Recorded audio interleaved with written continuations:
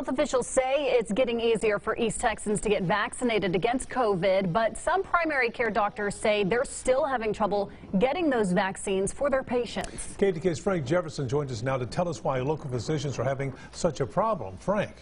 Casey, Neil, one of those medical professionals we're talking about who's struggling with the vaccine for getting patients is Dr. Carolyn Salter. She's been having a tough time getting a hold of the Texas Department of State Health Services.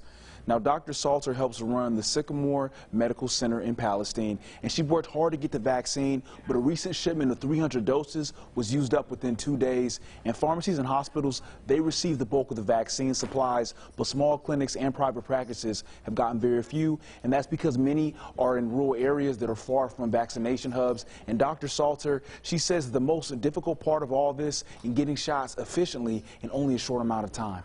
We find out on Friday what we're going to get for the next week. We don't get a bigger front-up knowledge than that. So we have about 3 days to plan over the weekend and then Monday until most places receive the vaccine. Dr. Salter says another problem she's seeing is more people are mistakenly being billed after their shot, and she says that she's sure it's just an error by the big companies, and it's something some of her patients have told her they are experiencing. And Dr. Salter says she has no idea when the next shipment is going to arrive, and she hopes that more vaccines will be available for small medical facilities and small East Texas towns in the upcoming weeks. In studio, Frank Jefferson, KETK News.